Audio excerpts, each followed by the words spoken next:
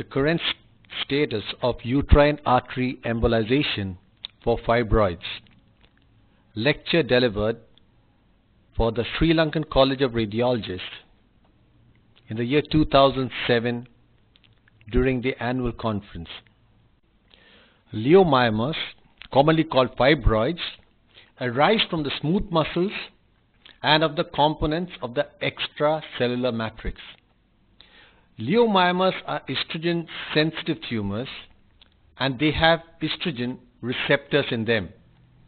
This thing is important because when we plan treatment for fibroids, we must understand that when a patient is reaching the perimenopausal age, the chances of a fibroid size increasing becomes very low. Now let's have a look at this slide. We talk these tumors are estrogen sensitive. So what happens? It will increase in pregnancy and decrease during menopause. And during hormone replacement therapy, there's a possibility that they may grow, and there's a possibility that they may remain stationary, but they may not shrink. What are the symptoms that are associated with fibroids? One, because they are generally vascular, there is venous congestion, and the patient may have heavy, prolonged menstrual periods. They may find that their monthly period has changed. It may come more frequently. They may find there is increased pain, or there will be some change which they will talk about. They may have anemia because of the excessive bleeding that is associated with large vascular fibroids. They may complain of more pain. This can either be because of the clots or because of the vascular congestion itself. They may talk about pressure or discomfort in the pelvis. A feeling of heaviness is what they complain very often. They may talk about pain in the back and the sides of the leg. This is again explained by venous congestion, and these dilated veins can press upon the nerve roots as they exit the sacral plexus. Then of course people may have dyspareunia, which can also be a complaint because of the mass effect or because of venous congestion. Now when the fibroid is large, it can press on the bladder, and then the patient will complain of frequency. The inability to hold large volumes of urine is a complaint in this group. Sometimes if the fibroid is low, it compresses against the neck of the bladder, and they may present to us with acute retention of urine. If the fibroid is posterior, it will press against the rectum, and the patient will come complaining of constipation, bloating, or other symptoms associated with compression on the bowel.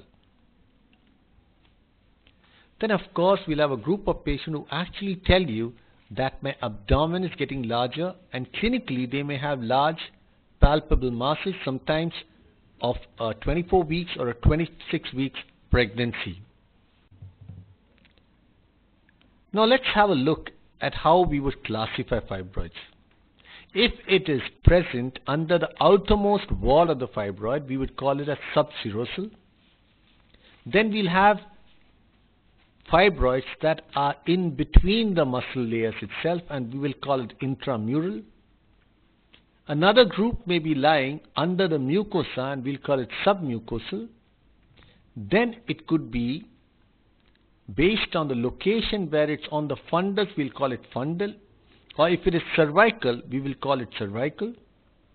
Sometimes you may have a fibroid polyp, which is a submucosal fibroid, which is pedunculated and prolapses right out of the uterine cavity. Now, one of the issues when we talk about the fibroids are they malignant? Now, many people go around with the fear that they are malignant, but let us see what literature says. This is from the American College of Gynecologists Technical Bulletin of 1994.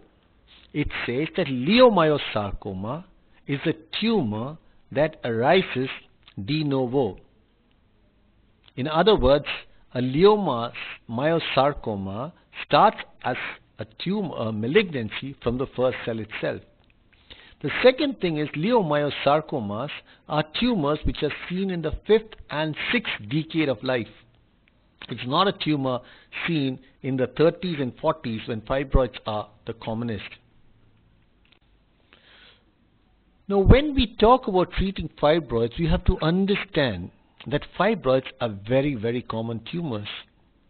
They're kind of akin to gray hairs that people get as they grow old. If tiny fibroids are included, then virtually every woman will have at least one by menopause. In Caucasians, 25 to 30% will reach a significant size. In Africans, the percentage is higher. In about 50% of them, they will reach a significant size. This is from the Mayo Clinic Center for Fibroid Guidelines. So why are we talking this? What we are trying to say is fibroids is so common, and if only some of them are symptomatic, then we can't say that it should be treated like any tumor in the uterus. Or for example, it should not be treated like any disease in the uterus. Asymptomatic fibroids need no treatment at all. Symptomatic fibroids should not be treated in the same league as a malignant tumor by hysterectomy. We are after all treating a benign lesion, which is very, very common.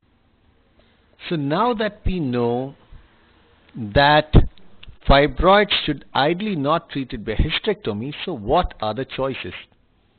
The choices are so many that it often is confusing. We have open myomectomies, laparoscopic myomectomies, laser myomectomies, hysteroscopic myomectomies, hormonal therapy, uterine fibroid embolization, and I can go on. In the end of the day, what I have is an extremely confused patient. So I have to know where exactly would I place each of these treatment options. So let's talk about uterine fibroid embolization. In 1995, we had the first results reported by Ravina. We know that they were doing this procedure more to reduce bleeding before myomectomy and ended up seeing patients having no symptoms and reduction in size.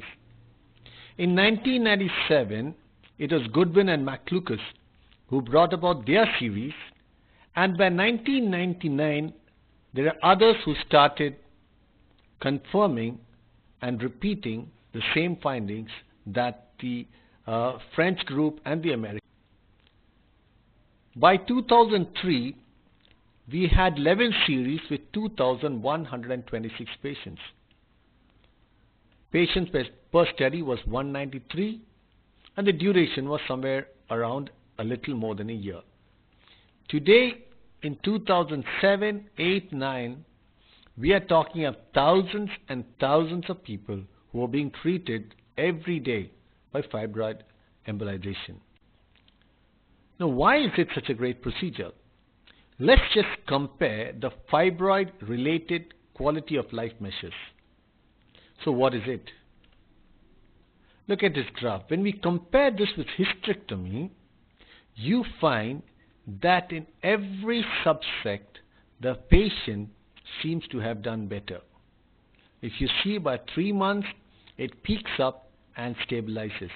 Whether it's general health, whether it's physical functioning, or whatever it is. So we find that this is good because it actually makes a patient feel better. Now this we know is not the truth when we talk about embolization. So what are we saying then?